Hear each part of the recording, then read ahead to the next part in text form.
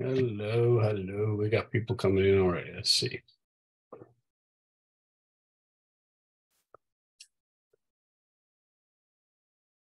Participants. Admit all.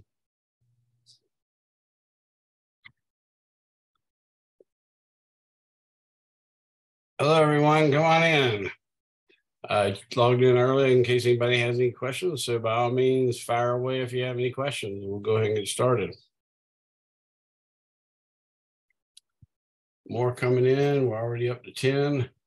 Actually, 9 of you plus me.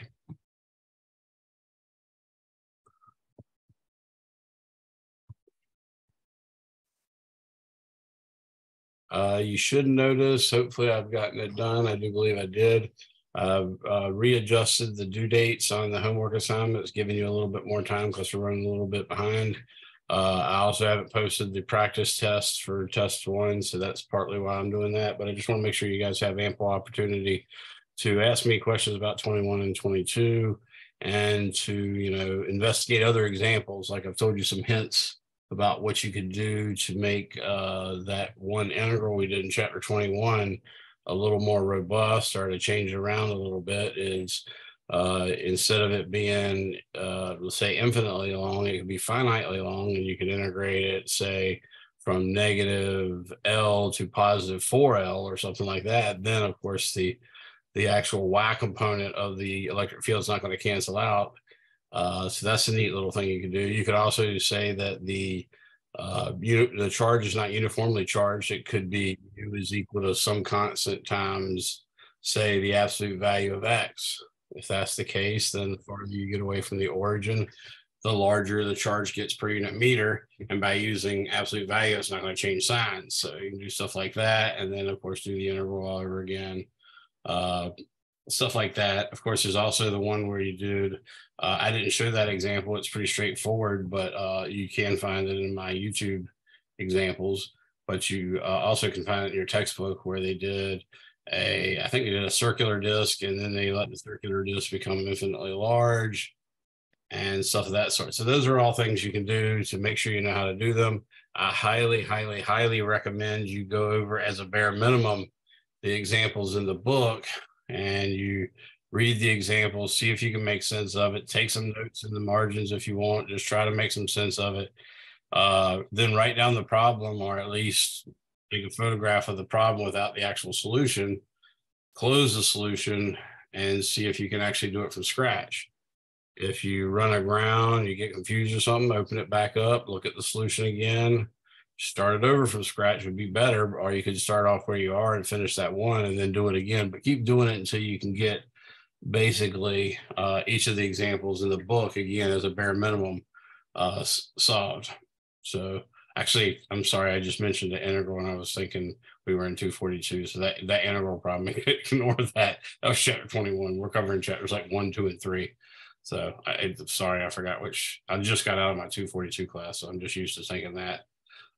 So far, just that's still a valid explanation. That I definitely try to make sure you can do all the examples in the book, make sure you can do the examples that I've gotten on my YouTube channel. I've got some where a speeder passes by a police car going the opposite direction. The police car has to slow down, turn around, that sort of stuff. Those are some pretty good, tricky problems.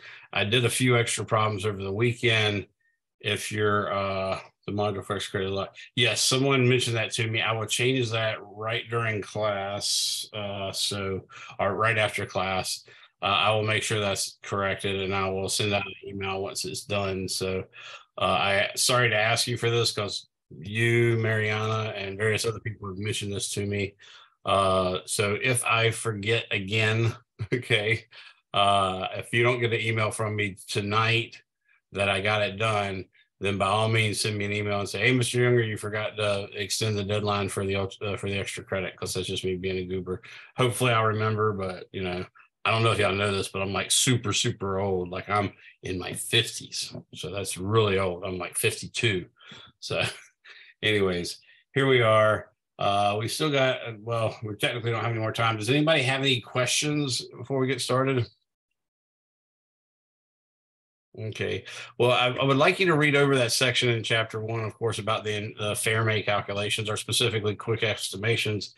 And I'd like to say, let's do something like estimate the number, or excuse me, how much money is in a stack of pennies that is, say, 10 miles tall. That's a neat example. Another example is how many Fruit Loops can you fit on a basketball court? I would do, for instance, in the case of a penny is a little bit thicker than a millimeter in thickness. Remember, a millimeter is about the thickness of a staple, not, the staple shaped like this. I'm not talking this thickness. I'm talking this thickness. That's about a millimeter. You can see a penny is maybe 1.5, almost 2 millimeters thick. So you could actually just basically take 10 miles, put it in the appropriate units and divide it by 1.5 millimeters, and that'll get you the number of pennies that you have in a 10-mile stack of pennies. And then you can, of course, divide that by 100, and that'd be the number of dollars you have. So that's a very typical calculation, estimation calculation you do. And you can do that ostensibly straight in your head, okay? We know, for instance, that a mile is about 1.6 kilometers. We know that a kilometer is about is exactly 1,000 meters. So that's about 1,600 kilometers divided by 1.5 millimeters, or 1,600 meters divided by 1.5 millimeters.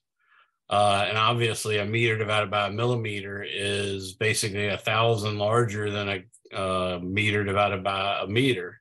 So you might as well take the 1.6 divided by 1.5, just call that roughly 1, call that 1,000 on the top, and then you're doing 1,000 over 1,000, or 1,000 times 1,600, you're looking at 1.6 million. If you move it over one place, that'll be 160,000. If you move it over another place, that'll be 16,000. So evidently, a 10-mile high stack of pennies is about basically about $10,000/$16,000, somewhere around in there. So that's not a bad estimate. Fruit Loops on a basketball court.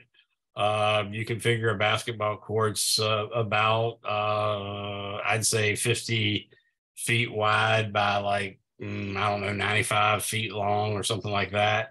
So maybe we call that a certain number of meters. Obviously, I'd call it maybe 30 meters long by 15 meters wide, and then just divide that area by what you think the area of a Fruit Loop is. A Fruit Loop looks to me to be about 1.5 to 2 centimeters in diameter. So you can calculate the area of that circle and just assume we're going to lay them out as an area of circles, but they're going to take up a square area equal to the diameter times the diameter. Divide that by, assume the ceiling of the actual gym is not 10 feet. Obviously, it's not like a typical house. You're going to have to be at least 20 feet, but I'd go ahead and say, assume that it's 10 meters, which would be 30 feet. And that should probably be good enough. So 15 by 30 by 30 meters is a good sized basketball court with the open air above it. And now you, instead of just doing the number of Fruit Loops that fit on the floor, you could do the total number of Fruit Loops that would fit in the rectangular area, the rectangular volume that would make up the area of a volleyball court, a basketball court. So in that case, you're going to say a Fruit Loop is about, let's say, 2 centimeters wide, 2 centimeters long, and I'd say it's about 0.5 centimeter thick. Calculate that volume, divide the 30 by 30 by 15 meters by that number, and that should give you the number of Fruit Loops it would take to fill, say, a basketball court that literally just has the lines right at the edges of the court, or has the walls right at the edges of the court. So those are some typical estimates you can do.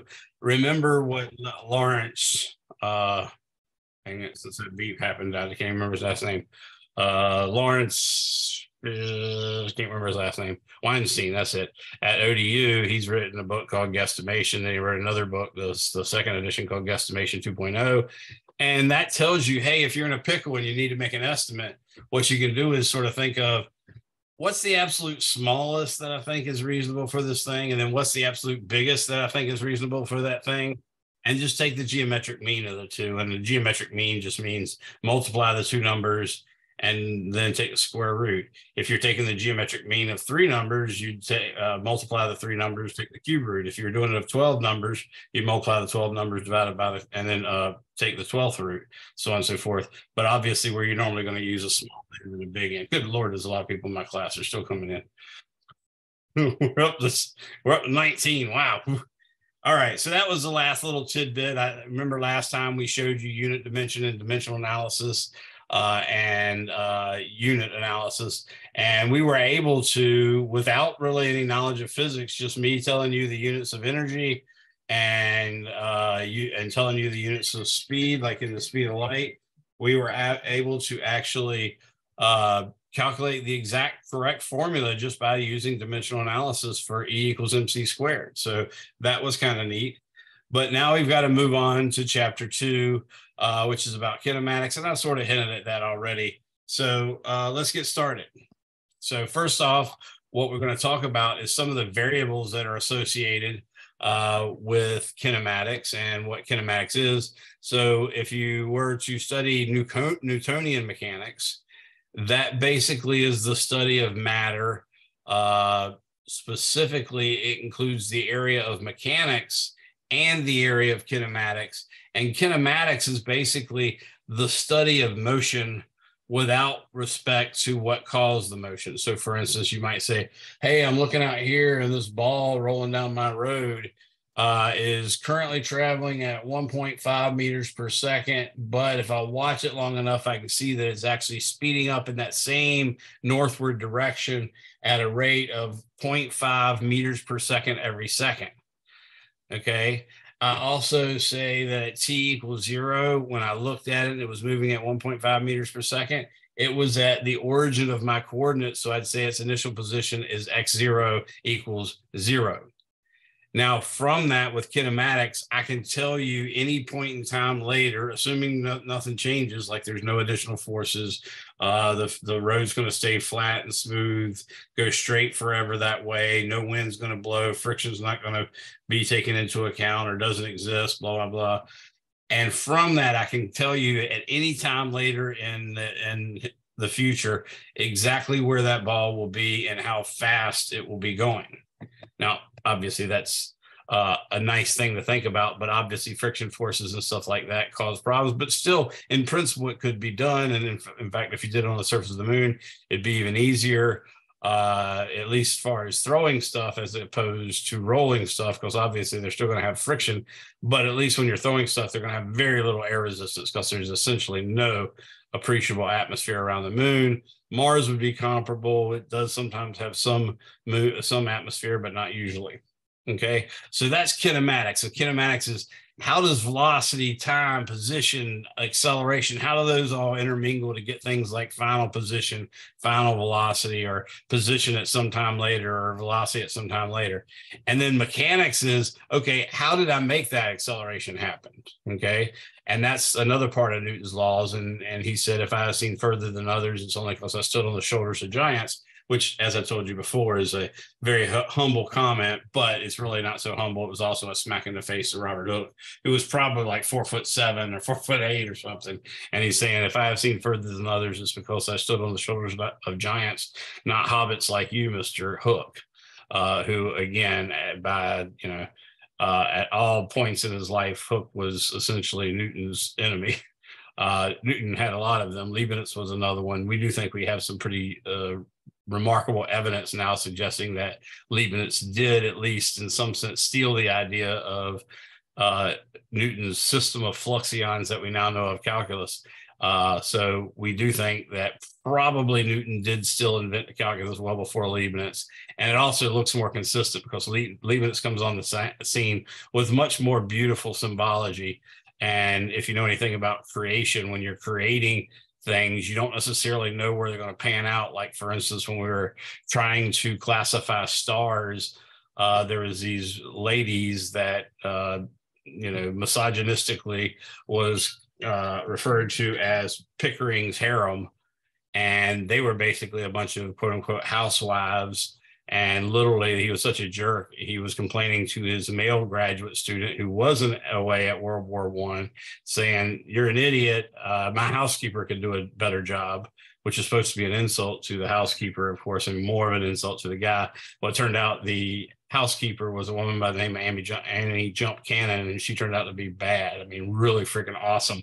She ended up cataloging something like 250,000 stars. She got to the point where she could just look at a photograph and immediately tell you the star was an A0, an A4, a B7, or whatever. And when they started doing those stars, they just called a certain number, a certain characteristics of the star they associated with a different characteristic, same characteristics that they talked about with A, but a different variety of it would be B, and then C, and then D, and then E, and then F. And they were basically going through the whole alphabet. When it was all said and done, we eventually figured out, another female, by the way, figured it out, that all those letters were extraneous except for O, B, A, F, G, K, M.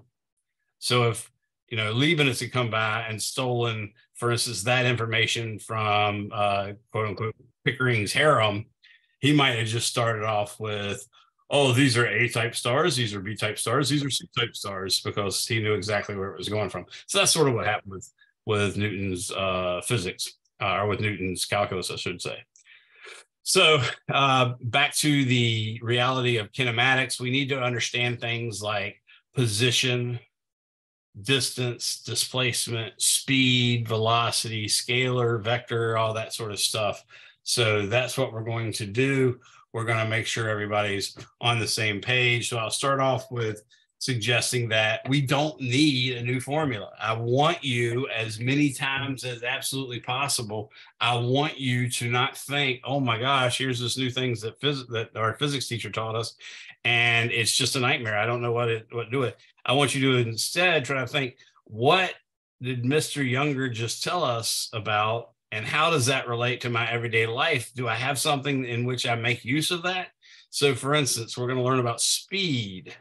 And it turns out that most of you either ride in a motor car or a bus or something like that, or even own a motor car or a bus. Sorry, I'm slipping into Monty Burns from The Simpsons with my motor car. But anyways, in that mode, you know that your van, your bus, your car, your truck, or whatever has a speedometer. An ometer means a meter for measuring stuff. And can anybody tell me or type to me what exactly are the units on your speedometer? Miles per hour. Miles per hour, yes. And mile is a unit of time, distance, smelliness, what? Distance. Distance, very good. And hours is a unit of? Time. And does anybody, this one's a little tricky now. So some people think one thing and some people think another. Does anybody know what mathematical operation corresponds to per? P-E-R. Division. Division. So guess what? You already got the formula. You've got it right there on your speedometer. It says miles per hour. So clearly speed is distance divided by time. Also, we have this wonderful happenstance that the word speed starts with S. And the type of quantity that speed is in fact called a scalar quantity, S-C-A-L-A-R, and that too starts with an S, okay? A pure number is a scalar, anything that has just pretty much one thing that you have to report with it, well, maybe even two. You could, for instance, call $1 or 1 meter or 1 mile per hour because they have units. They are what we call denominate numbers. Think in terms of what denomination bill is that. In other words, is that a $5 bill, a $10 bill, a $100 bill, or whatever? So numbers with units are called denominate numbers, and they can be scalars as well. So you can have a scalar that has not only a magnitude, but also has a unit, but that's it. It can't have a direction associated with it. And then there's another quantity, which is like speed, but it's called velocity. And velocity just so happens to luckily start with the letter V. And the type of quantity it is also starts with the letter V, and that's called anybody know the bad guy from Despicable Me? Vector. Vector. And I'm sure I've gone over this with you guys. I just want to make sure we rehatch on that. So yeah, vector was the bad guy. He said it's a mathematical term, so it means I chose it because I do evil with direction and magnitude, right? So, and that's actually a decent definition of a vector. A vector is a quantity that has a magnitude and a direction. And in fact, an archetypal vector would be, for instance, a arrow or a pin or something like that, because you could associate, for instance, with what geometers call a directed line segment.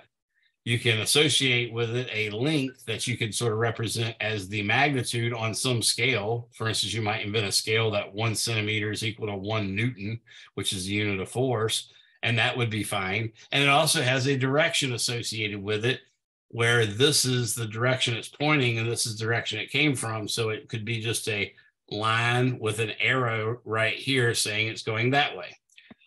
Now, as long as you're not dealing with what we call electric fields or fields in general, vector fields in general, you are allowed to move this vector anywhere in space. You're just not allowed to stretch it, because that would change it, to compress it, because that would change it, or to change its direction. As long as you don't do that, then you can move those vectors around all day and all night. Again, when you get to the point where you're actually dealing with what we call fields and vector fields, it'll be quite obvious that you know that you can't move them around in that sense. But right now that works just fine. So the good news is, in chapter 2, we're just doing these one-dimensional motion where the vectorness of it is indicated, its direction is indicated by whether it's a positive or negative. And the magnitude, by the way, of these vectors, the magnitude of all these vectors are always just going to be positive, period. If it's got a negative in front of it, that just means it points in whatever your coordinate system called the negative direction. Okay, so that's our two quantities, the scalar speed and the scalar direction. And in fact, it's a little more special than that, in that the way I told you to calculate the scalar speed is something called the average speed. Okay, so I'm going to share my screen with you guys. That's where I am. Okay. And there's my YouTube channel, just in case anybody needs to know. So we're going to have this quantity S average, which we could write as SAVERAGE,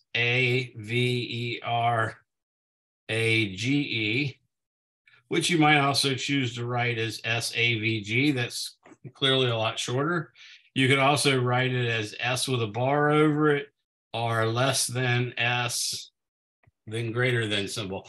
All those things mean the same thing, and they mean average. And in fact, the definition is distance traveled divided by the time taken.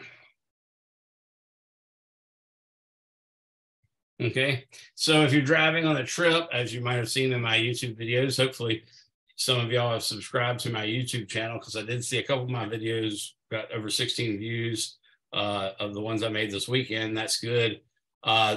If you subscribe, it'll give you a notification, assuming you don't turn the notification off, whenever I post a video. So that's kind of helpful. But the average velocity, forget all the other averages you heard about, like averaging your test to get your test score. That's not it. The average of speed is the total distance traveled divided by the total time taken. And we can even shorten that by just saying, let's say, delta x over delta t. I was saying d in my other class, and that became a problem because I'm going to talk about instantaneous, and it ended up giving me a weird derivative. So I'm just going to say how much you traveled. And it's not just really like, this is a little misleading to say delta x, because delta x means final x minus initial x. But if you went from the origin to -1 to +3 to -1 to +4 to -1 to +12 to -1 to +4, then 4 minus 0 would normally be what delta x means. So I don't want you thinking of that. I want you thinking of, this is the total distance traveled. Okay, so keep that in mind. That's the damage of using a symbol like delta X, because delta generally means final minus initial. You might actually call it maybe even X over delta T. That might even be better.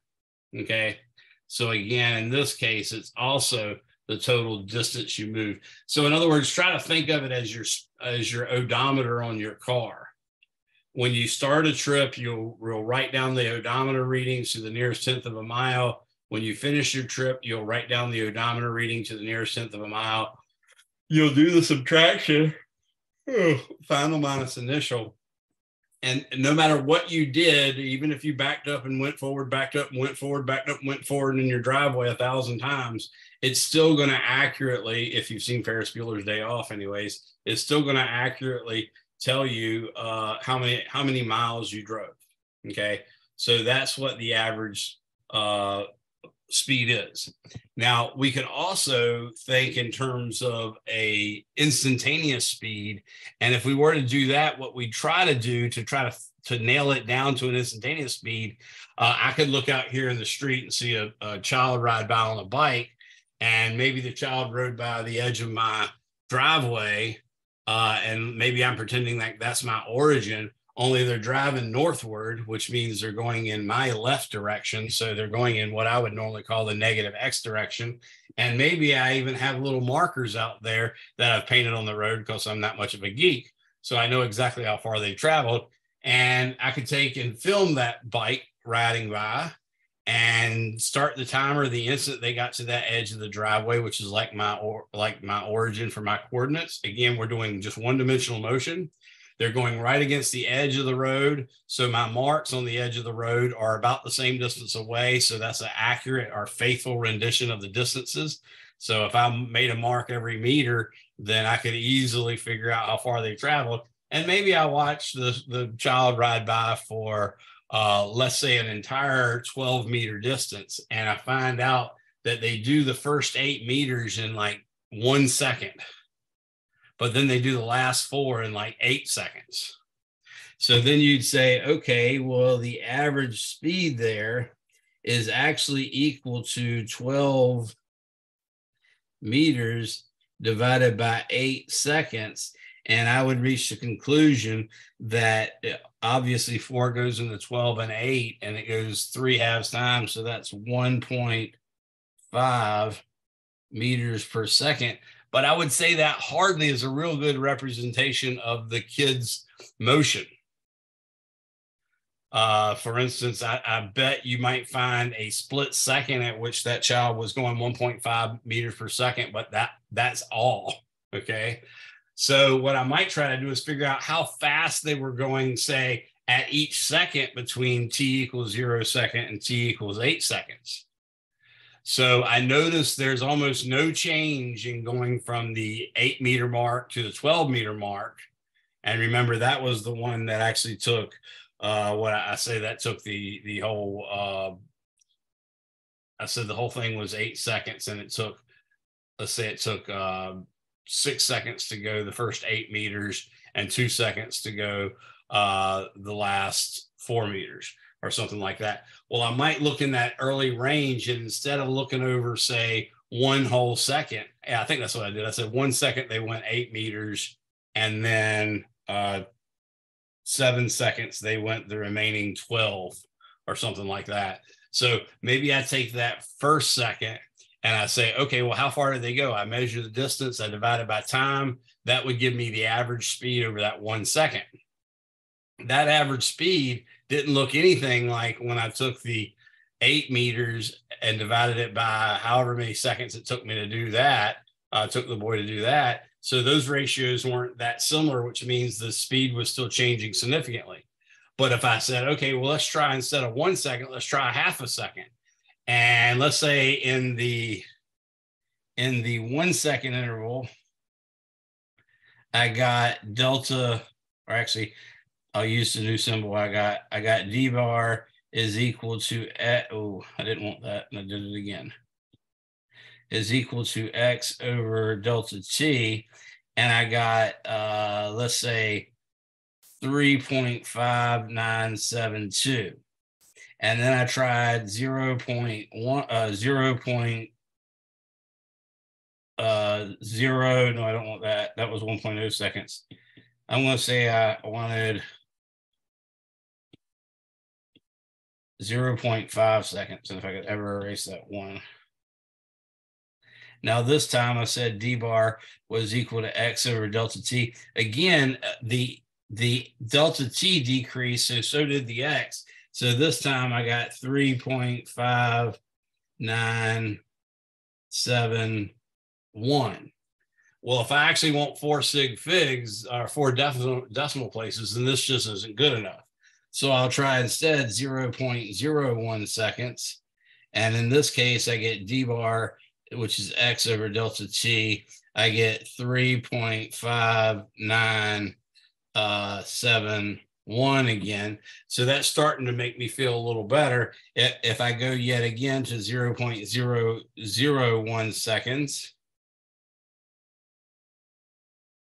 and I get d bar is equal to x over delta t is equal to 3.5971, then I know for a fact I've let my time shrink close enough that the child is not making an appreciable change in speed in that interval. And I've basically done what Newton told us to do, but in a case that we didn't necessarily know how to do, right? Newton told us to take a limit as delta t approaches 0, but he told us how to do that in some sense when we had functions s of t, like we'd have 1/2 at squared plus 13t or something like that. Did someone ask a question? I heard a voice. Okay, let me put the chat window up too. That'll help. So if I wanted to actually look for the instantaneous speed, this is telling us that S instantaneous is actually when you take the limit as delta t approaches 0 and you calculate what we called x over delta t. And that, in fact, is dx over dt. Okay. And I just want to be mindful, or want you guys to be mindful, that that is a formula that I made up with a symbol x, and it's going to look like the same thing for the velocity, but it means something very different with the speed. The average speed, of course, is another thing we can use, and it's all this stuff. Okay. So I can ask you a question like this. Actually, I don't want to use that color.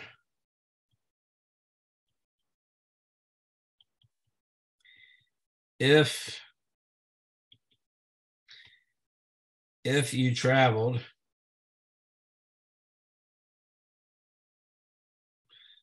500.0 miles in, let's say 12.5 hours, what is your average speed?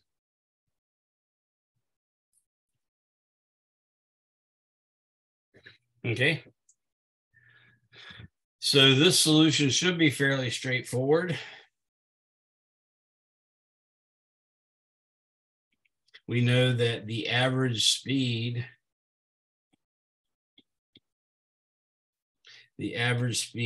S bracket, is just equal to the distance divided by the time, or what I chose to call x over delta t. That would be fine as well. And I know my distance is 500.0 miles divided by 12.5 hours. Now, notice I gave it to you in hours and decimal hours. That is not the norm. As you'll see in my YouTube videos that I posted on a similar problem, I gave you times like 13 hours and 23 minutes. Okay, that's a very much more typical physics problem, especially for calculus-based physics. So what you'd have to do is then say, okay, well, 13 hours, 23 minutes. I know the whole number part's 13 hours, but the if I want it in miles per hour or kilometers per hour or even meters per hour, I need to make sure that time's in hours. So I'm going to take that 23 minutes and say that's 23 over 60 hours. I do the division 23 divided by 60, and I just tap that decimal, tag that decimal place or decimal number to the end of the decimal after the number 13. In this case, we looked out. I know that 2 times 12.5 is 50. And then I know that 100 times or 10 times 50 is 500. So I know that this is actually 20. And I'm going to double check my arithmetic because after all, I am doing this in my head. It's 40.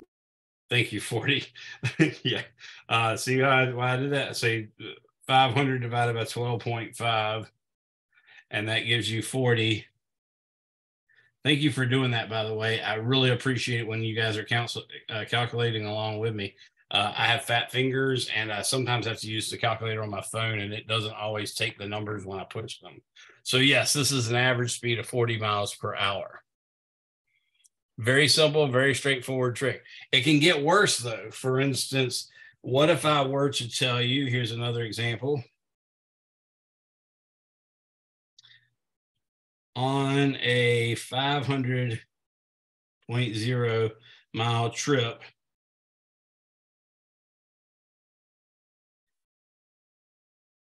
you travel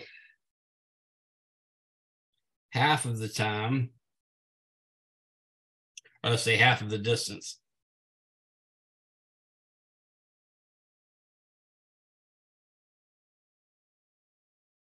With a S average of 50.0 mph. Notice I'm just writing mph because that's common enough we should know it. And the other half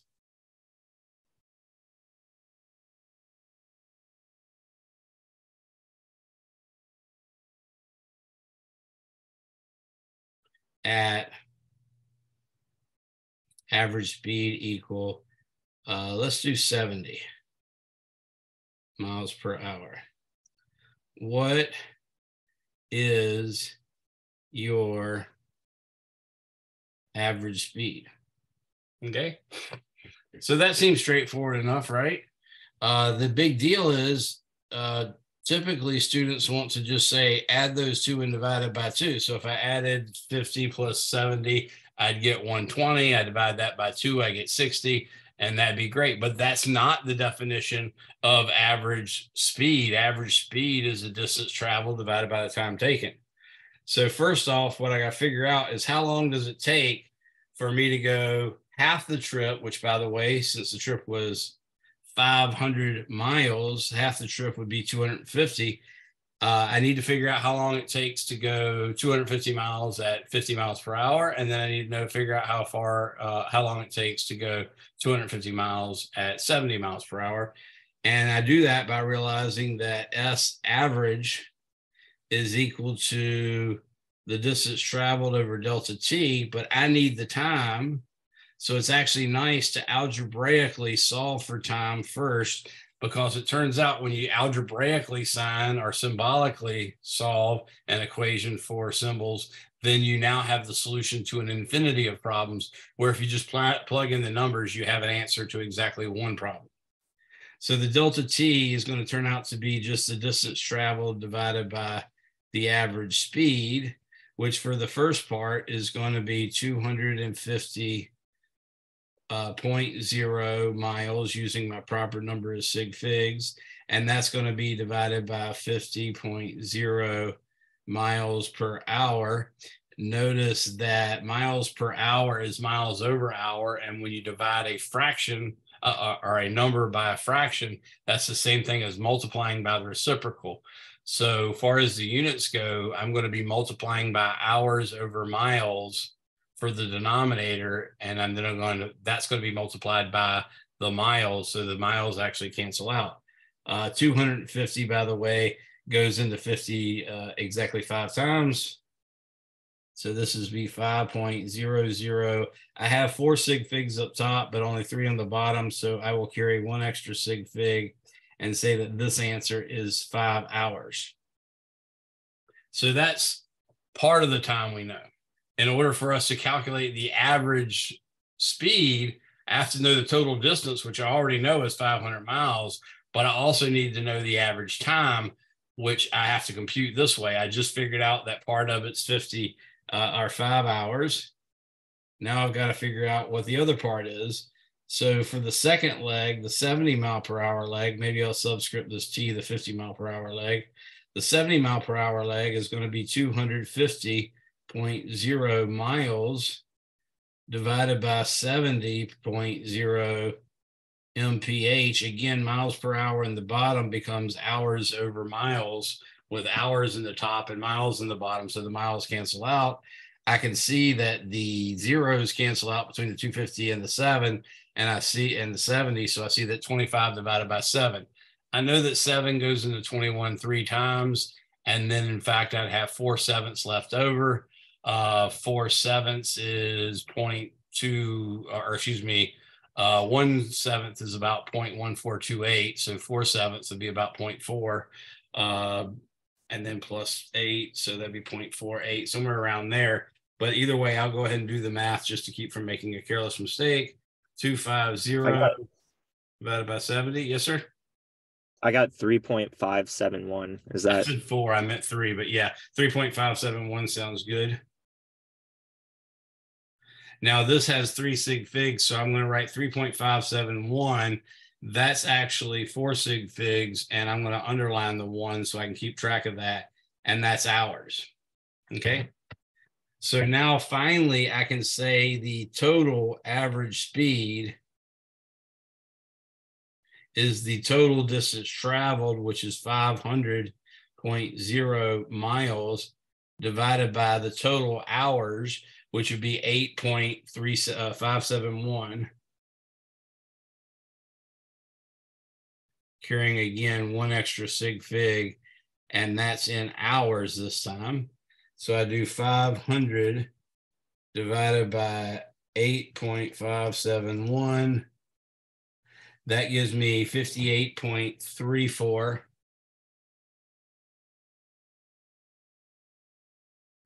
And that 4 is an extra sig fig. And I'm going to say that's MPH.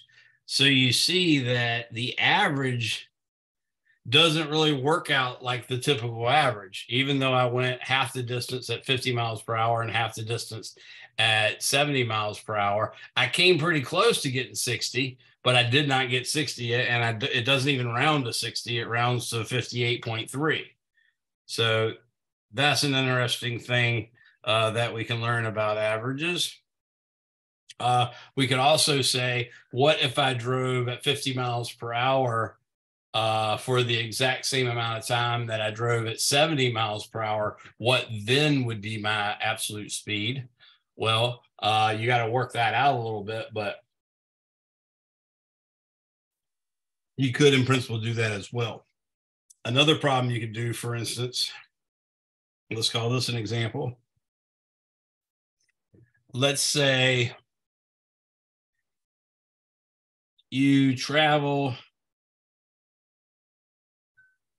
200.0 miles of a 300.0 mile trip in, or let's say at 55.0 miles per hour. Okay. At what average speed should you travel for the last 100.0 miles to average 72.0 miles per hour for the whole trip. So that's a little more complicated question. So the first thing we're going to do is we're going to say, okay, we traveled at 55 miles per hour for 2 hours. Obviously, to calculate the average speed, we need the total distance divided by the total time. But in this case, we actually have the total speed. So we're going to have to solve for something else, as you can tell. So first off, let's go ahead and figure out how much of our time we've used in driving the first 200. So again, the average speed at 50 is equal to x over delta t. And that gives us that delta t is equal to x over s average at 50. 55, sorry. I changed my numbers there right in the middle.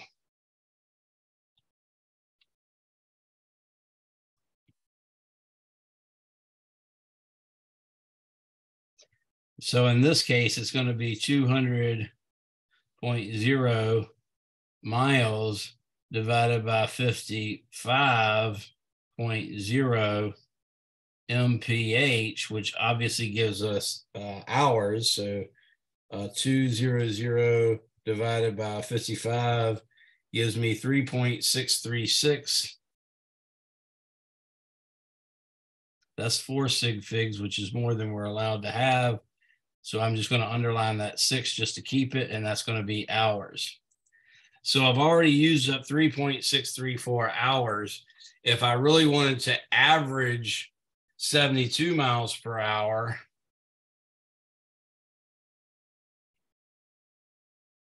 then that would be, in fact, the x over delta t. That would require the delta t to be basically given by 300.0 miles divided by 72.0 mph. And if this turns out to be bigger than, or excuse me, smaller than 3.636 miles, it's just impossible. We can't even, do the speed of light to do it. Well, in some sense you could if you take into account relativity, but we'll ignore that. So we'll do 300 divided by 72, and that gives us 4.166. That's 4 sig figs again, which is more than we deserve. So I'll actually change that last digit from a 6 to a 7 and put an underscore on it to indicate that that is not a sig fig. And in fact, that's the number of hours. So the total hours I have left, so the hours I can use on the last 100 miles is delta t is equal to 4.167 minus 3.636. So if I subtract this from 3.636, I get 0. This is going to be bad. 0.530. And technically we're subtracting here, so we only got 2 sig figs in the decimal place. We don't have a whole number, so in fact 5306, both of these digits are insignificant, and that makes it hours. So we really are supposed to call this 0.531 bar hours. So our final average speed, so average speed for the last 100 has to be distance divided by time, which has to be 100.0 miles divided by 0.531 hours. So 100 divided by, that gives me 188. We only have 2 sig figs now, so technically I'm not even supposed to use that. 0.4 and that has to be MPH. So in fact, we'd have to call this approximately 190, or technically 1.9 times 10 to the 2 MPH.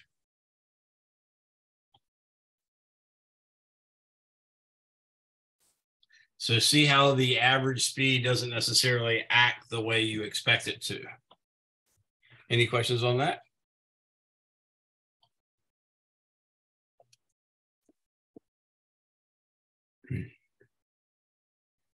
All right, so that's average speed.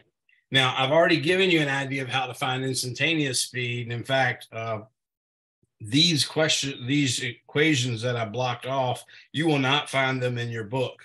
You are allowed them on your equation sheet, and you are required to make your own equation sheet for your online test and for your face-to-face test. You might not even want them for your online test, but it is limited in time, so it might take a little bit too much time to go looking stuff up. So by all means, have one. But the main thing is these two that I wrote on this page that are boxed, the S equals S average, blah, blah, blah, and the S equals S instantaneous equals blah, blah, blah. Those are completely fair, even though you won't find them in your book. Now I'm going to derive some other ones that will mostly be found in your book. So you can do all sorts of cool stuff with these average speeds. Please, again, look at my YouTube video. I did some stuff where like I drove to, and these are some of it's basically real data from where I drove to Daytona Beach. And one time putting my family through a great deal of angst by only stopping 3 times on my entire trip from North Carolina to Daytona Beach. But anyways, I made really good time, and that was very, very big happy day for a nerd dude like me. So anyways, let's look at the other terms. Now, we already hinted at the velocity being something new, and the velocity being something new is that it's a vector quantity, but that doesn't matter too much because we're still in 2 dimensions. By either the end of the day or by next class, we'll be doing 3 dimensions. But what I'm going to tell you is that the velocity, which again is a vector quantity, is just going to be on average delta x over delta t. And this delta x is something very specific. It is your displacement.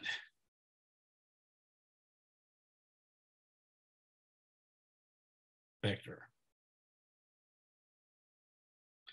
So delta x, you can sort of think of it as either x final vector, in which case I have to put an x vector symbol over all those, your x final vector minus your x initial vector, where these are your position vectors. And by position vectors, I say you get up in the morning, you create, at least in your mind, a coordinate system. Maybe your coordinate system starts at the side of your bed. Maybe your coordinate system starts at the center of the stairway off your porch going to the outside. Doesn't matter. Wherever you set that coordinate origin to be, at any point in time, you can imagine a vector pointing from there through buildings, through trees, through everything, touching exactly your center of mass. That's your position vector, okay? Now, if you really want to say your position vector from the instant you were at the origin, then you're always going to do the vector that you currently have minus the 0 vector, because that's what the origin is. It's a vector whose x, y, and z are all 0. But more likely, you want to say, okay, well, what is my average velocity? And first I walk from my steps to Starbucks, and then I walk from Starbucks to, say, TCC. Well, in that case, your initial position vector would point from your origin to Starbucks, and then your final position vector would point from the origin, the same origin you had, to Starbucks. And then you would do the Starbucks vector minus the TCC vector minus the Starbucks vector, and that would get you what's called your displacement. And the reason that makes a big difference is imagine a small child who doesn't quite understand the rules of a baseball game. He hits a ball, he steps on home plate, and then mama starts to record him. And maybe he runs, say, 50 feet to first base. He hangs a left, runs 50 feet again to second base, hangs a left, runs 50 feet again. And I'm just making these numbers up, by the way. I don't remember what they are in various kid leagues. But he takes another left at second, runs another 50 feet to third base. He realizes a kid's out in the outfield picking his nose, not even looking at the ball. So he makes a run for it and takes another left, runs from third base to home, touching home plate. And you stop the timer the instant he got to home plate. The average speed, let's say the kid took 10 seconds. The average speed for that would be 50 plus 50 plus 50 plus 50. That's 200 feet. Divided by 10 seconds, that's 20 feet per second. That's the average speed. Now, the average velocity is 0 because his initial vector and his final vector both went from some origin, and what you call the origin's irrelevant, but it went from that origin to home plate, and then it went again from that origin to home plate. So the average velocity actually turned out to be 0, even though he really did run. Okay, so that's the key fundamental difference between average velocity versus average speed. And that also is a reason we cannot say that the speed is the magnitude of the velocity. A lot of times it is. A lot of time the speed is the magnitude of the average velocity. And magnitudes are supposed to be positive quantities. So even if you've got a velocity that's negative 50 meters per second, that just means the magnitude is 50 meters per second, but it's going in your coordinate system's negative direction. Any questions on that? So I'll remember, I'll put down here T-ball average speed is 50 feet plus 50 feet plus 50 feet plus 50 feet divided by 10 seconds, which gives you 20 feet per second, whereas average velocity, actually, let me not write that version of average velocity, would be 0 vector minus 0 vector over 10 seconds equals 0 vector. Okay. And that's specifically because started and ended in same place. So it's not safe to say that the magnitude of the velocity is the speed. Usually it is, but there are cases where it isn't. So if it's a strict true or false question, you say false. Any questions on that? So this is your average velocity. And if you took a little note from the previous, you realize that the instantaneous velocity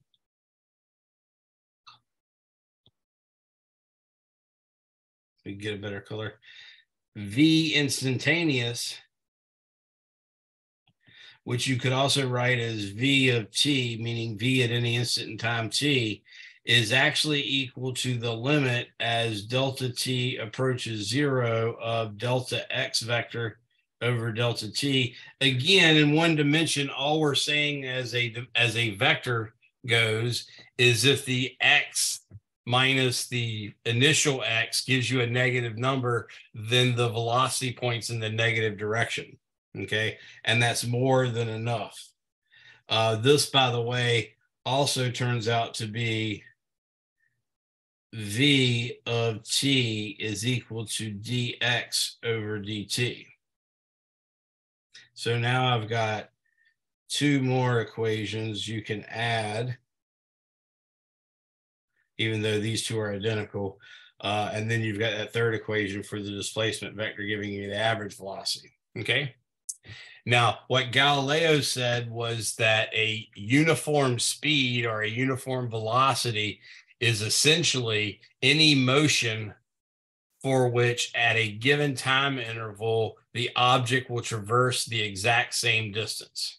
Okay, so what you've got to do to make that work is you've got to decide on a time interval.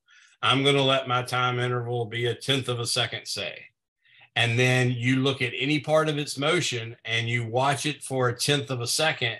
And if it covers the exact same distance in that particular instance, and then later on in some particular instance, you look at another 1/10 of a second and it covers the exact same distance, then that thing is moving with a uniform velocity and therefore has a uniform velocity or a constant velocity. Okay. So that's how we got to this concept of velocity. I mean, it's a pretty big deal. Galileo went into hiding after the Inquisition. Basically, he was forbidden to study the laws of astronomy, specifically because he had more or less wrote a book in which he gave a dialogue between an educated person who's sort of an intermediate, an educated person that holds the position that Kepler/Copernicus did, Galileo and Copernicus held, and then another guy who was supposed to be intelligent was holding the position of the church, and they gave him the name Simplicio. So that was kind of a smack in the face. And he even interpreted scripture when a noble woman asked him, well, what of Joshua 13:10, when God made the sun stand still? He said, oh, well, that's where you have to read the Bible as metaphorical, because if in fact God had done that, he explained the logic behind it. But if God had actually stopped the sun, it would actually have the opposite effect. It would actually make time go a little bit faster. So kind of a bad thing, especially around the time where you've got Martin Luther, nailing things to a wall about your church doing stuff wrong. Galileo had recently heard of Giordano Bruno being burned at the stake. Later, I think even Joan of Arc would be burned at the stake for similar type things. So once confronted with the instruments by which his entrails would be removed from his gonads, he decided to recant. And luckily, the then Pope happened to be a former cardinal who was a close personal friend of his, because I'm convinced that that's the only reason why he got in-house arrest as opposed to all the other things. So he realized that one of the things he discovered was what he called the Medicean moons, which we now call the Galilean moons of Jupiter, Io, Europa, Ganymede, and Callisto. Those are objects that actually are not left behind by the sun, by the Jupiter, even though everybody in all the models knows Jupiter's moving. So he figured he had to understand motion. He wanted to understand free fall, but it was too fast. So he studied gradual inclined planes. When an object goes up an inclined plane, in the first time interval, it might go this far. And the second time interval, meaning like 1/10 of a second each time, it might go this far. In the third time interval, it might go this far. So he knew it was not uniform speed. But what he discovered was that it was a uniform, what we now call acceleration. And what I mean by that is in a given interval of time, again, you got to choose the interval of time, say 1/10 of a second or say 1 second. In 1 second, for instance, the velocity consistently dropped by 1 meter per second. In 2 seconds, the first half and the second half, each of them dropped by exactly 1 meter per second. So that's the hallmark of uniform acceleration, i.e. what we call constant acceleration. And that's what he discovered objects in free fall were doing. And later we were to make out, once Einstein came up with his second law of motion, he said that the total force F acting on a body is equal to mass times acceleration.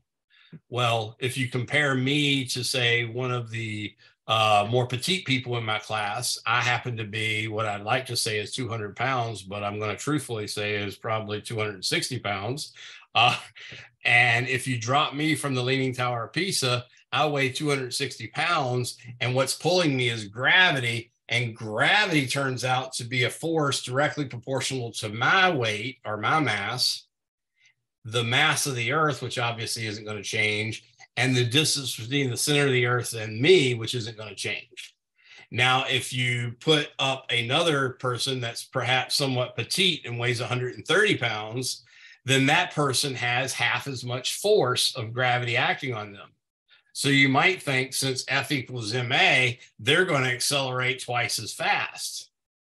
But guess what? The mass on the other side is the mass of the thing accelerating. So when my force of gravity went up by a factor of 2 and going from 130 pounds, which is the petite person's weight, to 260 pounds, which is the non-petite but clearly very handsome physics weight, okay, that went up by a factor of 2, but luckily so did the M on the other side, and that's a reluctance to accelerate. So exactly the increase in weight was exactly the increase in inertia, and therefore we both fall at 9.8 meters per second every second. So that's what Galileo was able to discover about gravity. And now I've given you enough, believe it or not, to do a lot of the stuff from chapter 22, or excuse me, chapter 2. Now I'm going to go through the actual kinematic equations. We have about 20 minutes left. That should be easy peasy. So I got a question. Yes, sir. Go for it. So basically you're saying you both should be falling at the same rate. That's exactly right. And that supposedly was the experiment that Galileo did. We think it's apocryphal now, but his idea would have been, dropping a ball of lead, say this big, and a ball of lead this big at the same instant, and they should both hit the ground at the exact same time. They didn't have very good measuring devices, but they had a buttload of paperwork, so we probably would have found that. But in reality, we went to the moon and did that experiment, and it was exactly right. So we tried something similar before. We dropped a stone and something lighter, and actually the stone sort of dropped faster before the absolutely equipment. Yes, and that's exactly right. But what you're not doing is you're not imagining, and this is one of the big things that Galileo brought to science, is Galileo saw that when you roll a ball down an incline, in the first interval, it only goes this far. In the second interval, it goes this far. In the third interval, it goes this far. So he saw that it was speeding up when it went down the incline and slowing down when it went up the incline. So he imagined that if you could actually make it perfectly horizontal, it should neither speed up nor slow down. So he suspected the natural tendency of an object is to maintain its motion, period. And what he then did was he put up, sort of like you can think of it as a half pipe, but basically he put an inclined plane where you roll a ball down and then it hits an inclined plane going back up. And what he realized is when the inclined plane, let me stop sharing this for a second. When the inclined plane went down like this, ran into a level and then went back up like that, the ball on this side got almost to the same height at which he dropped it on this side. So he went back and polished it up real smooth, waxed it up real good, sanded the ball. And in fact, the ball that rolled down came even closer. He did it some more and it came even closer. And he did it some more and it came even closer. So he argued that, oh, wow, I bet you if I could get this little bit of force that's causing this thing to slow down, if I could get that to zero, it would probably go to the exact same height. And then he imagined, what if that second incline was so gradual that it went, let's say 4 light years, which you didn't have the idea of light years back then, but imagine it went 4 light years before it ever got as high as it was before. Then he reasoned that the object, the ball, would roll at that constant speed forever. So what he was doing was imagining a scenario that couldn't be made real in their technological time. So you can do a Google search and write this down, or actually I'll type it for you guys. You can do a search for Galileo experiment on the moon. And you will see an Apollo, I want to say Apollo 15 mission, maybe Apollo 15 mission, where they take and drop a hammer and a feather at the exact same instant. And boom, they land at the exact same instant because, again, the moon doesn't have an atmosphere, so air resistance is not an issue. But you're 100% right. If you look at a heavy object and a piece of paper, the heavy object's going to fall faster, way faster than the light object, especially like a feather. It's going to do that kind of stuff. But if you get rid of air resistance, it does exactly what Galileo predicted. So excellent question. So yeah, Google that when you get a chance, Galileo experiment on the moon. Anybody have any other questions? Okay, so now I've given you the reason why the acceleration is constant, and you'll know, and I've even given you the figure for that matter. When an object falls vertically, it's going to fall at a uniform acceleration, not a uniform velocity, a uniform acceleration, such that in every second, it's going to go from whatever speed it has to that speed plus 980 meters per second, or plus 32 feet per second, roughly, if you want it to do it in feet. And that also means when you throw a ball up, in other words, the term that makes it behave that way doesn't care whether the object was already moving up or moving down. It's just going to change that velocity by 9.8 meters per second, no matter what. So if you call down the negative direction and up the positive direction, and you release a ball at 19.6 meters per second going upward, then its velocity is going to change by subtracting 9.8 each second. So at the end of 1 second, it's going to have gone from 19.6 meters per second to 9.8 meters per second. And then at the end of the second, it's going to be going 0.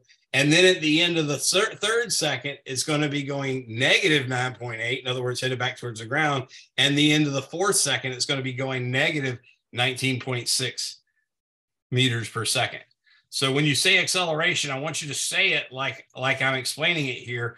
Yes, it's okay to write 9.8 meters per second squared, but I want you to call that 9.8 meters per second every second, or 9.8 meters per second each second, or 32 feet per second, just so you'll get a feel for what acceleration is, because it turns out students really have a hard time often differentiating between velocity and acceleration. So velocity is the instantaneous rate of change of position, whereas acceleration is the instantaneous rate of change of velocity. So acceleration is to velocity exactly the same way as velocity is to position. Okay. So with that in mind, you can probably guess that the acceleration, A, average, is going to be delta V over delta T. And of course, I'll put a bar over it. Now I'm going to turn on, because I'm not quite senile, I'm going to go ahead and share my screen before anybody catches me not sharing my screen. I was almost about to say that. That's okay. Do say it. I'd rather look like a senile old man and have you say it than y'all miss stuff. So the average velocity is the change in velocity divided by time. It is technically a vector quantity. Again, we don't have to worry about that right now, but in vector form, you would write a vector, maybe call the average by putting it in brackets, and you'd say delta V over delta T. And you might think, wait a second, I learned about vectors in pre-calc, and I know I can't divide vectors. Well, that's okay, because delta T is a scalar. And there's this rule from arithmetic that you might recall: A divided by B is defined to be A times the reciprocal of B. So really what you're doing is just, if the change in time was 4 seconds, you're just multiplying by 0.25, because that's the reciprocal. Okay, so don't fret it on that one. Now, you might also guess that the instantaneous acceleration, anybody want to guess what that's going to be?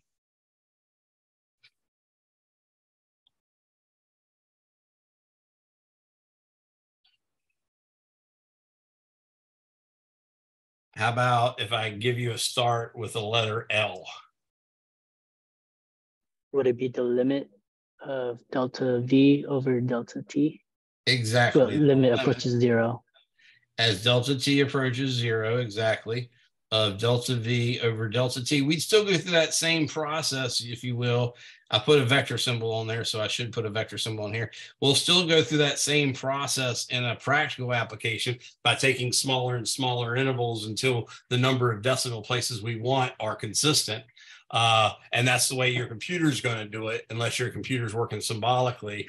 But if you don't have a function for velocity as a function of time, this is the way you got to do it, is by shrinking the time intervals over and over and over again. So we now have that. Now let's look at what happens. What if we make the special arrangement? So I'm going to change this to black and create a line and say, consider A equals a constant. Okay, in that case, we can say A, and I'm taking one dimension, so I'm getting rid of the vectorness of it, just ignoring that for right now. A is equal to dv dt. Well, other than multiplying through by 0 or dividing through by 0, whatever you can do anything to an equation you want, as long as whatever you do to one side, you do to the other. So I'm going to multiply both sides by delta t, or by dt. So I get a dt is equal to dv dt times dt. Now, you might think, what the poop is Mr. Younger doing? He just took a symbol apart, because we know the symbol for the derivative is dx over dt or dv over dt. But it turns out, if you were to say, take this class at Princeton or MIT, if they even offer calculus at the MIT level, sometimes they don't even start so low, quote unquote, so low. But if they did, the third semester would almost certainly include something called calculus on manifolds, and they would do things like one forms and vectors. And that's what these little D's are. These DVs and DTs can be thought of as one forms, which is sort of like the opposite side of a coin, one side of which is vector, the other side of which is a one form. So it is okay. This is kosher. And like always, you're going to learn a lot more math from your science teacher than you are from your math teacher.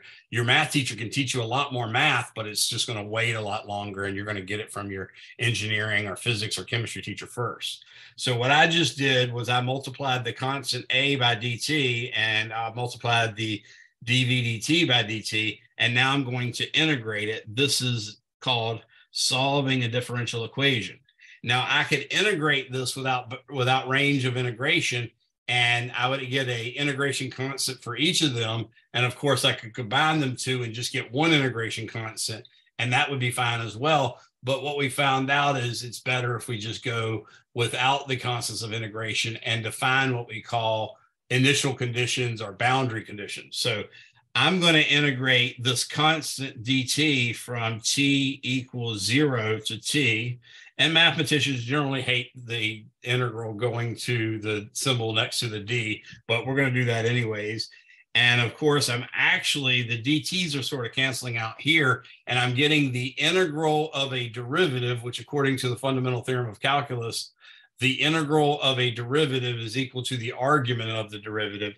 So I'm actually going to integrate from v equals v0, which is what I call the initial velocity, the velocity at which time equals 0, to v of t.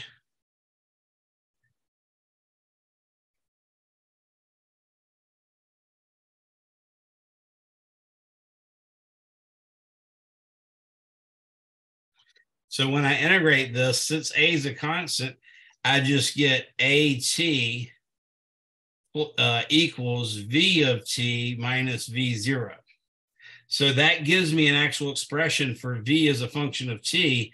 V as a function of t is actually equal to v0 plus at, and that is in fact one of our kinematic equation.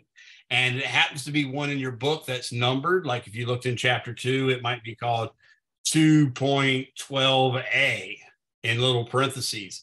All the equations in your book that are in parentheses, that have that number in parentheses next to it, are allowed to be on your equation sheet. So I've got that question. Now I also know that v of t,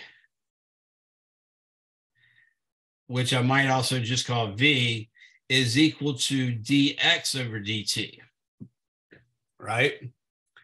So with that in mind, I can say v0 plus at, multiply both sides by dt, is equal to dx over dt times dt, integrate integrate, again, we're solving a differential equation, which is, you probably haven't even had differential equations yet. But this time the V0 and the A are constants, but not the T. And since I'm integrating over T, I'm going to integrate from T equals 0 to some finite time T later. And in this case, the DTs appear to be canceling out. So I'm integrating from X equals X0 to X of T. Again, this is X at T equals 0. So when you integrate this left-hand side, you guys should try to predict what I'm going to write down here first, because you know the V0 and the A are constants. So you should easily be able to integrate this. If you make a mistake, it's not a big deal, but try to think of it so you can be a more active learner. So what I end up getting is, and I'm going to rewrite it in a different order, I get 1/2 AT squared plus V0t is equal to, in this case, X of T minus X0. So finally, I'm going to write X of T is equal to 1/2 AT squared plus V0t plus X0. This too is one of our famous kinematic equations. And again, the necessary condition for this to be true is that the acceleration is a constant. This one could also be true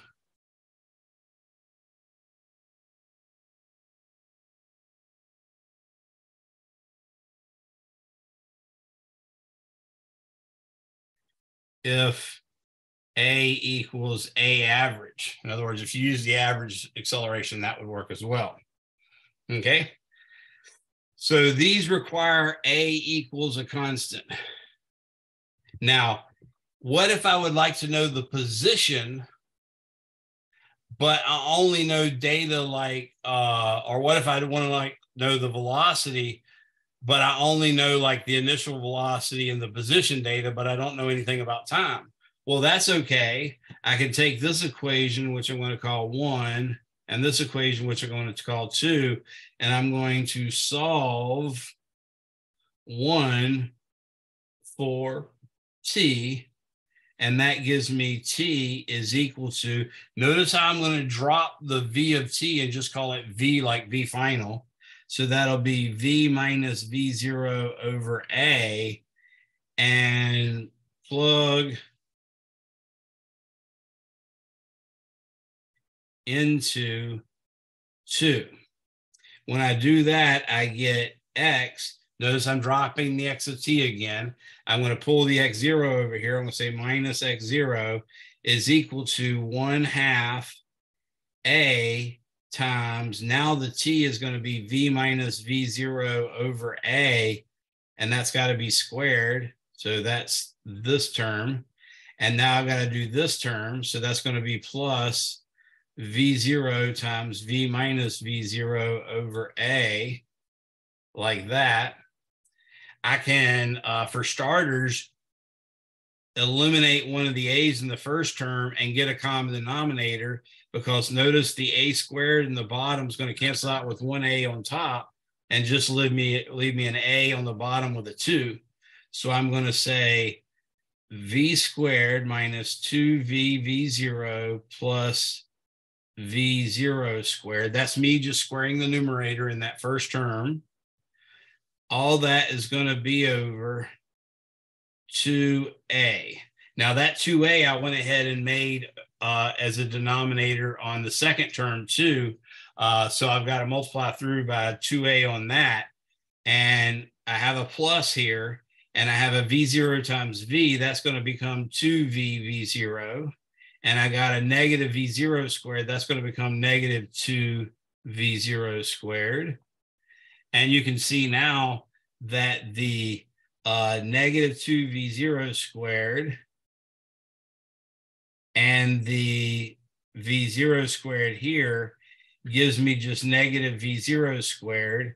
Also, the negative 2VV0 cancels out with the positive 2VV0.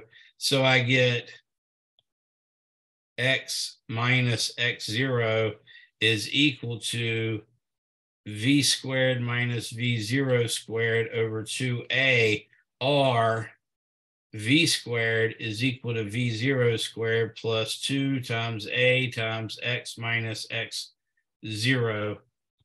And that is our other kinematic equation. Okay. So that one also is the one that's numbered. Some instructors will not let you use this equation because it's not a vector equation. In other words, when you solve this, say, for final velocity, you've got to choose whether you're taking the positive or the negative square root, and you've got to use your physics intuition to figure that out. So it's not strictly a vector equation, but I allow you to use it. So we now have derived all our kinematic equations. You should look over some examples in your book of how to use them. I think they're very straightforward. You just got to remember things like the definition of acceleration, average acceleration is v final minus v initial. So if your coordinates pointing to the right and your initial velocity is higher than your final velocity and you're going to the right, then your initial velocity subtracted from your final velocity is actually going to give you a negative, and that means you're actually slowing down in that case. But you can flip your coordinate system around, and in that case, a positive acceleration would mean you're slowing down. So you've got to think about all those. I try to think of them as vector quantities. The velocity points in the positive x direction. That makes it a positive vector quantity pointing to the right. And when I do that, that keeps me straight as to whether I'm putting A as equal to negative 9.8 and V0 is equal to positive 9.8.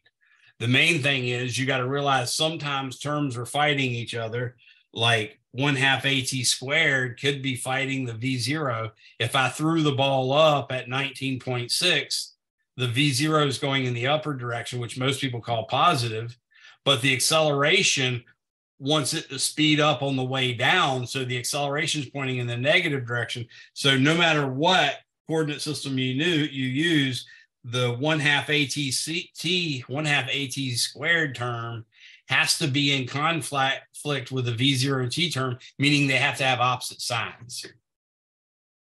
So you can either think of it like that, or you can think of it as A, having a vector quantity pointing in a very specific direction with your coordinate system created where maybe up is positive and right is positive, or you might choose down as positive because, for instance, you were trying to analyze a person that threw a ball down.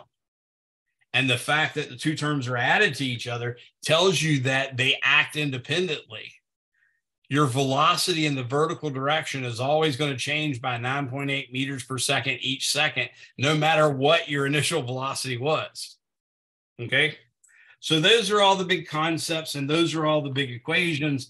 Next time, I will actually derive a case where the acceleration is not a constant. You can find examples like that in your book. You can find examples like that in the practice test. And after that, we'll jump into vectors and then projectile motion. So you guys are free to go. Feel free to stick around, ask me any last minute questions you might have, and do subscribe to my YouTube channel, even if you just do it for the semester. That way you can get notifications when I put new videos up. I suspect I'll be putting several up tomorrow. So have a good day, and thanks for coming. So I do have one question. Mm-hmm. Is this a manual? Yes, sir. Go for it. The final equation when you say square is equals to v squared initial plus 2a and in bracket x minus x zero, that can be said to be 2a in bracket of x because x is actually x initial minus x final, right? Yeah, well, yeah, what we have in the parentheses is x final minus x initial. So even if you didn't think about a coordinate system and you just thought, hey, the person moved 5 meters, you could just stick 5 meters in there and that would be fine. Copy that. Thank you very much, sir. No problem. I have a question just about test 1. Okay. I was a little confused. I thought you said it was due today, but I haven't been able to find it or it's not been created. We're a little bit behind. And I mentioned that a little bit at being in class. We're a little bit behind. So I hope to offer a practice test, say probably tomorrow, and then maybe make the test available, say Monday, and be due by Sunday. And that's normally the way I work those online tests, is I give you at least one whole weekend to work on it. And I normally give you up to 3 attempts and only your highest counts. Okay, awesome. Thank you. Okay, no problem, Haley. Hey, Professor. Yes, this is John. Yeah, this is John. So is the test one, it's online. So when is our first proctor one? If you look on our syllabus, that actually is a date I'm sticking to no matter what. So let me kill this for a second and we'll look on our actual syllabus. So I'll go to that screen. So let me do a share screen with that one. Yeah, that'll work. So I'm going to share that screen. Now I'm going to go to my modules. And then remember, there's this link over here that says syllabus. I haven't figured out how to work that really nicely, so I just leave it alone. I put my syllabus over here in like helpful documents and links. So the one with the latest date, which none of these have dates on it, so that's okay. If you have a problem with looking at syllabi with a bunch of different colors, use that one. But I'm just going to click on this one real quick. This comes out in HTML. What you'll see down here is the schedule and the midterm. This actually will happen on that day, on 2/29. We will have the midterm, and it will happen during class, i.e. at 5:20 p.m. Okay, is that in the same room as the day? What's that? Go ahead.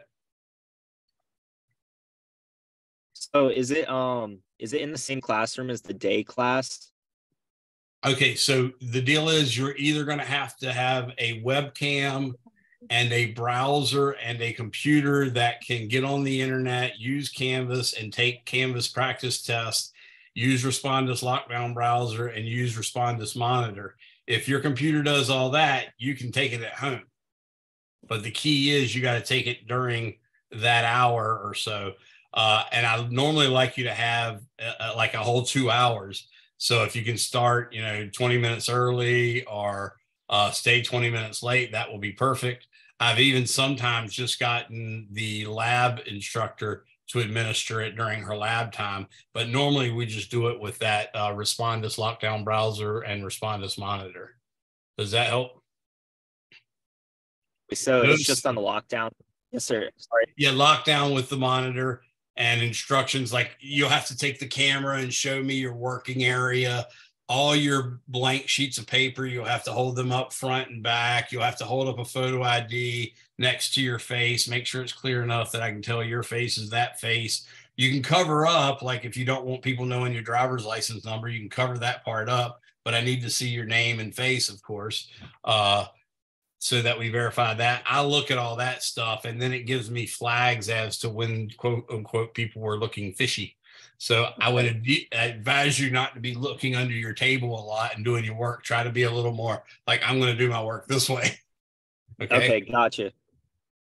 Okay, sweet. So it's just online, just to reiterate what you said and make sure I understood it, because my internet's a little spotty right now. So it's on Lockdown Browser. Just download all the stuff I need for that, I guess. I'm pretty sure my computer is capable. It's a MacBook, so. Yeah, it should work. You might not be able to use Safari. You probably need to use Google Chrome or Firefox. I have not had much success with Safari. Maybe you do. If you do have success with it, go for it. But I've always had to use Google Chrome or Firefox. And lately, I've even have to use Firefox for YouTube, which I'm sure Google's going to be excited to hear about. Cool. Okay, sweet. Yeah, I think that's everything that I needed. I appreciate it. No problem. You have a good one. And if need be, since you're normally in my day class, we could also fit you into the day class if you need to take the exam that way. That's not a problem either. I usually have them do it during lecture, but using the lab computers and their own computers if they have them. Okay, cool. Sounds good. All right. See you, John. All right. See you, Professor Younger. Professor, Yes, sir. there's no 29 days of February. that would be a problem then, wouldn't it? Yeah. Yeah, that's what happens when you cut and paste. So I guess that'd be 3-1 maybe. Yeah. Well, we found an error, so I got to fix that. But thank you, I appreciate it. Also, when is like, how long can we access the MATLAB and mastering? The homework, I allow you 7 days. You can still access it, you just can't do it anymore. You can always go back and look at it, what you got wrong, what you got right, work it over again. Okay. But you get 7 days past the due date to make it up. If you happen to be one of the students that might have an accommodation, if the accommodation allows you extra time, I have to abide by that. Also, sometimes, like just recently, I went through and gave everybody an extension on chapters 1, 2, and I believe 3. So the due dates aren't what they originally were set to be. So make sure you check on MyLab and Mastery and see what the due dates are now. Yeah, I checked them earlier. Okay. I think that's all for now. Okay. Do check out, like I said, I posted, I think 4 or 5 new videos, and I've got maybe 11 sitting here on my desk that I've written out. I got to go over, make sure I did right, and then make videos. I've got 3 that I made videos for, but I got to do the processing of them. I don't edit them, as you can tell, but I do process them to make sure they come out in HD and stuff. So that takes a little bit of time.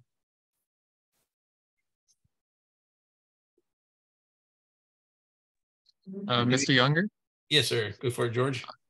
So last Wednesday when you about the homework, you said don't do any of the faux ones, or correct? Right. So on Wednesday, I didn't do the faux introduction to mastering, but the day after, it did drop my grade down. So I have that means 0. It's counting like it's not supposed to.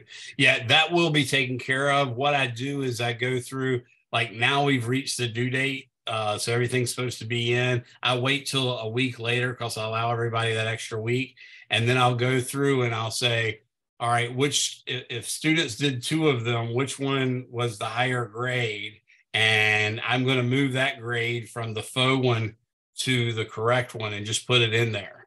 And then ideally I'd throw away the old one, but I haven't found out a way to do that. Okay, yeah, I did the new one, the one with the higher grade that was due last night. I checked and looked at the faux one. It did have the less score, so I just wanted to make sure. Yeah, it's supposed to be more points on the non-faux one, and I don't know how that came to be, but it stuck there, and I guess I'm gonna hate myself till it goes away. Okay, so you will fix it like a week later. Yeah, sometimes I just leave it till the end of the semester because it doesn't matter too much. But yeah, I will try to do it like within a week from now. Okay, just wanted to make sure. Thank you. No problem. Have a good one. The extra credit module. Thank you for reminding me again. I'm going to do that as soon as I get offline from here, Mariana. So thank you. How about Taylor and the gentleman whose face I see, but no name do I see? James. Yeah, I taught him already. How about Alexandria? Alexandra, do you have a question? Maybe you are wondering how I keep my hair products so nice. What hair products I use? I don't know. Yeah, that would be interesting. Yeah, it's called Bald O-Head. They did give me some tea tree oil, and that's kind of creepy feeling. But other than that, I got nothing. Last thing. Yes. So I found out the approximate date and when I'm leaving. Okay. It would be like April 23rd to May 6th, which is finals week. Yeah, that does make it kind of tight.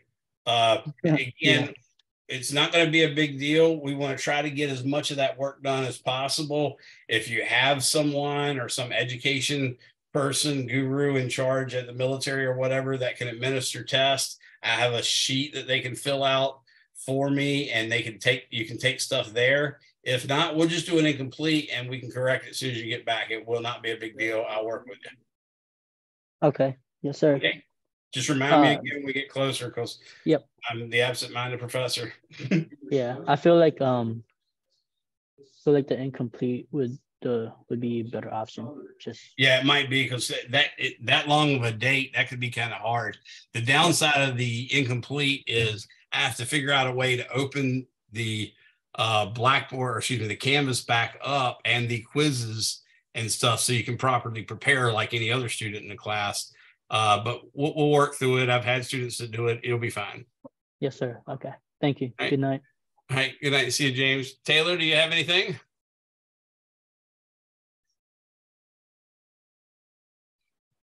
All right. I shall call it a day. I don't think I made too terribly many mistakes on my problem solving today. I did manage to derive the kinematic equations for acceleration be a constant. I did not derive the one equation that the algebra-based course uses to derive that v squared equals v0 squared plus 2ax minus x0. That equation is just that if the acceleration is constant, then v1 plus v2 divided by 2 is also the average velocity. I also didn't derive the expression for x as a function of time. If you have a constant velocity, that is x is equal to x0 plus v bar t for the average, or x is equal to x0 plus vt if the v is a constant. That's always true, and that's sort of what I'm hinting at on the problem in my YouTube, where I talk about constant velocity over a trip from North Carolina to Daytona Beach. But I hope that helps. Hope you all enjoyed the antics of the bright shirted Mr. Younger. Y'all have a good day. Bye-bye.